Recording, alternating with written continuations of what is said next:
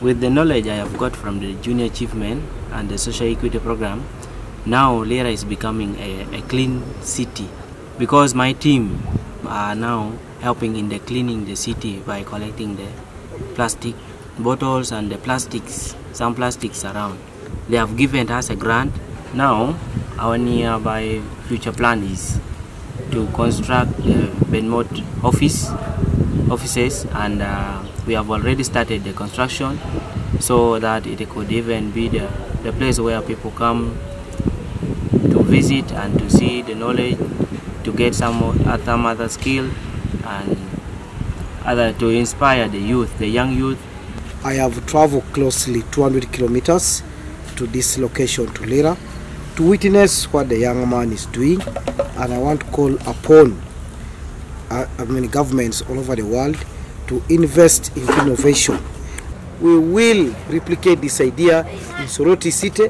We intend to invite this young man, invite the foundation to train the young leaders of Teso. First of all, as young people, they are making employment for themselves, so they are not coming to council to look for employment, but also they are addressing the challenge of cleanliness of the city, and also addressing environmental challenges. We know that plastic is a big threat to our natural ecosystem.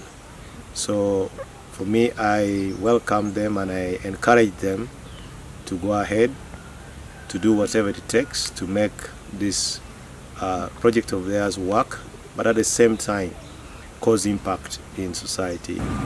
Under the poyo kauba, both your junior achievement, me kwanya tene kana tag.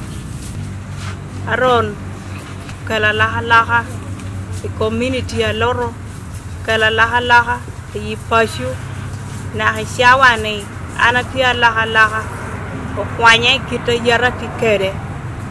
Junior bere yom dog yom.